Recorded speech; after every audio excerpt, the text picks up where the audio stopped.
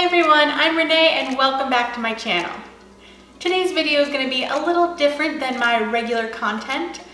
I have a recipe to share with you, but it's not a traditional recipe. This is a keto recipe for cookies. Back in January this year, I started adopting a keto lifestyle, and shortly after, a lot of my family did too. Now we still have holidays and birthdays to celebrate, and occasionally we just want a yummy treat. So I started experimenting with baking because I'm a baker and I love to bake. So I experimented with keto recipes. Now keto means this is a sugar-free and low-carb cookie, but you'll never guess that they were sugar-free. If you're still looking for my traditional content, I still have great cake decorating videos and recipes coming to you, but I wanted to start incorporating some keto recipes because it represents the lifestyle I'm currently leading. Now, if you're ready, let's get started. I'm going to show you how I make my browned butter keto chocolate chip cookies.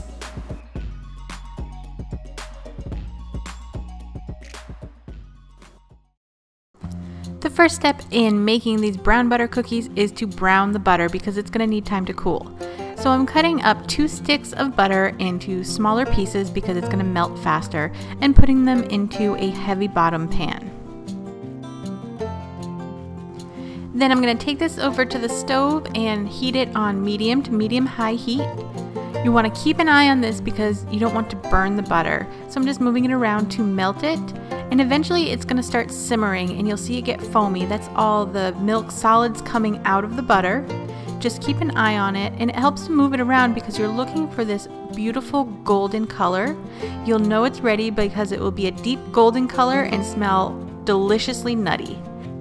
As soon as you see that deep golden color, remove the pot from the heat, and I like to pour it into a separate container to help stop the cooking. You can see how beautifully golden that looks. This is essentially really hot oil, so you want to be very careful when handling it. Once you have it in your container, you want to just let this cool to room temperature. When the brown butter is cool, it's time to get to cookie making. I have a medium bowl, and I'm going to add 2 cups of finely milled almond flour, as well as 3/4 cups of coconut flour, and I'll be sure to have a list of metric measurements in the description box. Now I'm adding half a teaspoon of xanthan gum. Now this is a very important ingredient to this cookie. It's going to make it nice and soft and give it a great chewy texture. And I'm adding my leavening. I have 1 teaspoon of baking soda, 1 teaspoon of baking powder, and half a teaspoon of salt. Whisk all of these dry ingredients together to combine them, and make sure to work out any lumps that might be present in the almond flour.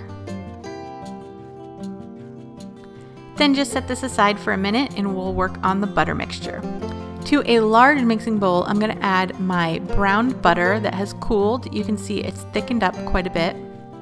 Don't worry about trying to get those little bits out of the bottom. That's just some milk solids we don't need.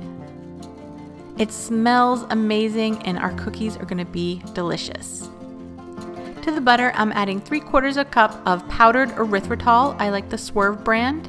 If you don't have powdered, you can use granular erythritol, but I like the texture that the powdered erythritol gives the cookies a little bit more.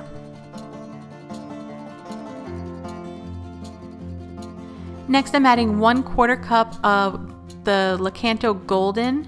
It's a monk fruit erythritol blend, and I really like this sweetener in the cookies. It has a little bit of that caramelly flavor that you would get from brown sugar. Then add a teaspoon of vanilla extract.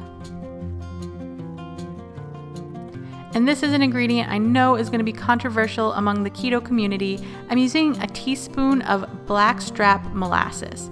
Now, I know that strict ketoers will not like this ingredient, but it's a very little amount of carbs, and it's here just to add a little bit of that brown sugar flavor. It makes the cookies delicious, but if you're not comfortable using it, it's absolutely okay to omit it. Whisk all of these ingredients together until they're nice and smooth. Next, add 3 large eggs and whisk those into the mixture.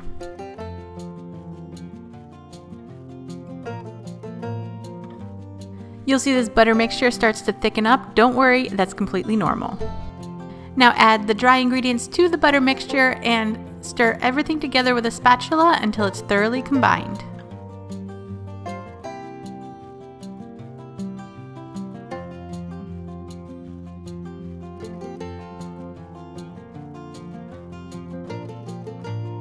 Then it's time for the chocolate.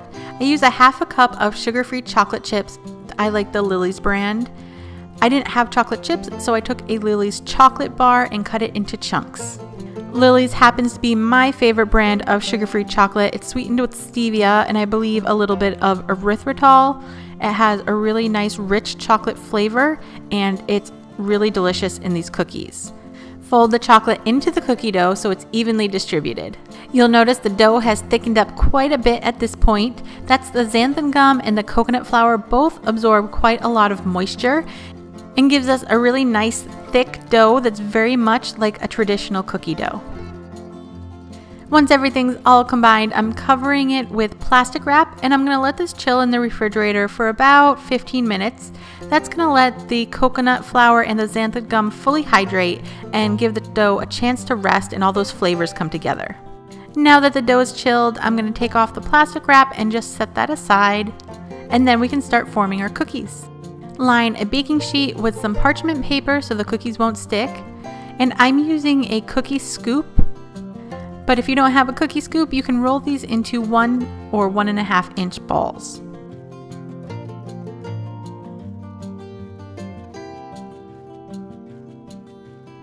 Once all the cookies are portioned out, I'm going to take that plastic wrap and I'm going to gently press on each cookie to flatten them to about 1/2 inch thick.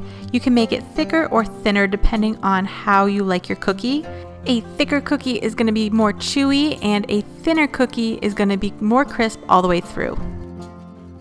This recipe makes 23 cookies exactly with my cookie scoop. If you're rolling balls and doing it by hand, I'm sure you can make a full 2 dozen. If you don't want or need to bake the full 23 or 24 cookies, you can pop the tray into the freezer until the dough is frozen solid through. Then store them frozen in a Ziploc bag and just pull out what you need. Just be sure to add a couple of minutes to the baking time. This unfrozen dough is going into a preheated 350-degree oven for about 10 minutes. You're looking for the edges to be golden brown, but the centers will still be very soft.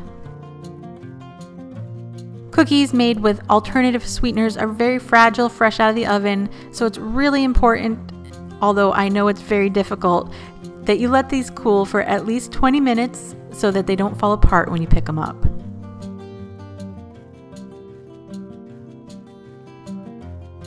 Okay, I let these cool enough to handle and they're still nice and warm, which is my favorite way to eat them, but you can see they're nice and chewy on the inside and have a wonderful cookie texture.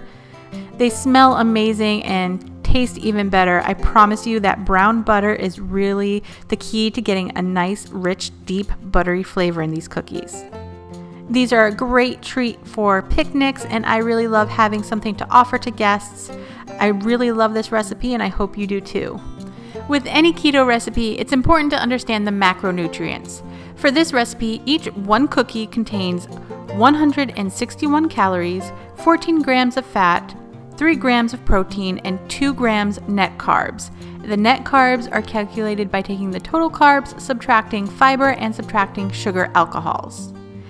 I used an app called Carb Manager to calculate these macronutrients, and it's based off of the brands and ingredients that I used in this video, including that tiny bit of molasses.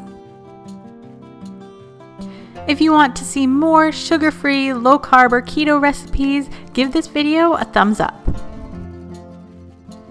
Thanks for watching. Don't forget to subscribe so you don't miss new videos, and click the bell icon to turn on post notifications to be notified every time I upload.